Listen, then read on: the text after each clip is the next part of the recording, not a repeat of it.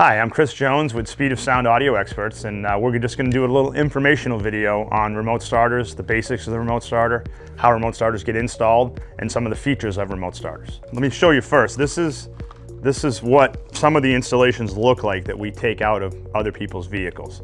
So this is what some of our competitors do for work. What we do here that's unique is we make these special what we call T-harnesses. And the way these work is instead of cutting and splicing wires inside the car, we actually unplug connectors that are already in the car. So this is a Honda.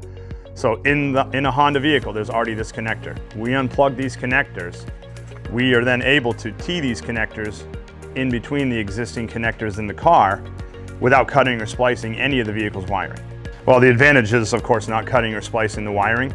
A lot of dealerships and mechanics, if they see a remote starter was installed, and they see that the wires were cut, the first thing they do is say, oh, you better check with the guy that put the remote starter in. Where with this, no wires are cut. Even if the vehicle had to be worked on, we can easily unplug this remote starter, take it out of the vehicle, put everything back to factory, and now the customer could bring the vehicle in to have it serviced. It's just a much cleaner way of doing the installation. Not to mention the reliability of this product. If anything ever had to be replaced or repaired, we can take this out, put in a new product, send you on your way. The main reason most people want a remote starter is for the winter. Cars are outside, in New Hampshire anyway, windshields were covered in ice. Normally you'd go out, start the car, walk out, bundle up, walk outside, start the car. Maybe if you're in a rush, scrape the windows with, scrape with the ice scraper.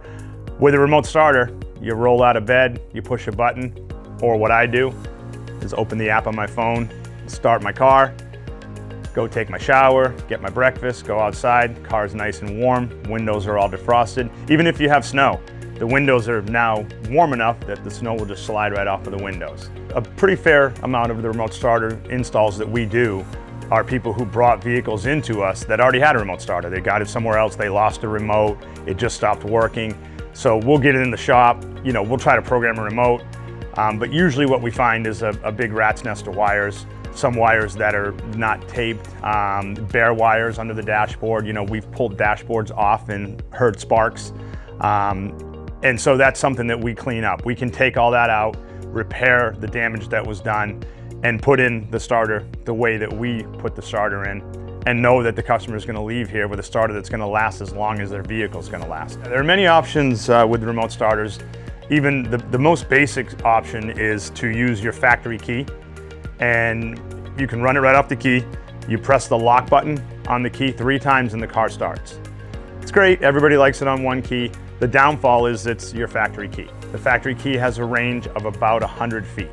So if you ever wanted to start it inside a Walmart, inside a movie theater, inside a restaurant, sometimes even at home or in an apartment, you're not gonna get the range out of something like this that you would out of something even basic like this that gives you 1,500 feet of range.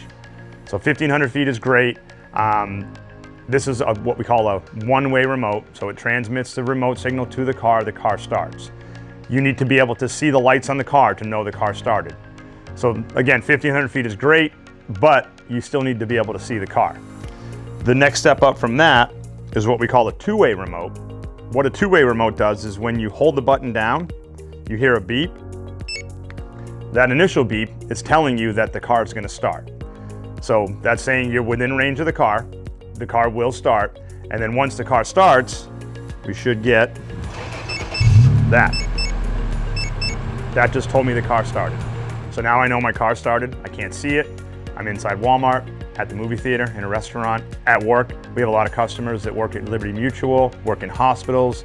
They need something like that to start their car after work, because some of the other stuff isn't going to work. You can use your phone to start your car. So this has remote start, remote stop, lock, unlock. You can locate the vehicle. My vehicle happens to be at Toy Tech in Barrington right now getting worked on.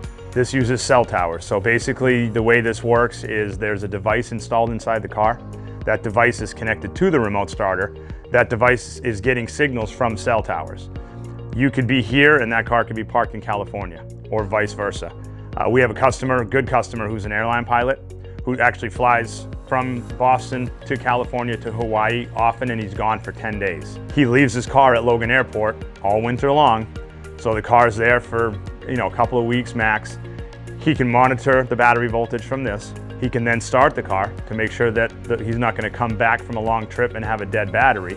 So when he gets to his car at Pilot Parking, the car's all started and warmed up. Took my son to a Celtics game. We went from Dover, New Hampshire, downtown Dover train station. We rode the train into Boston. On the way back, we got to the Durham station to drop people off. I started my car from Durham, got to Dover, the car was all warmed up.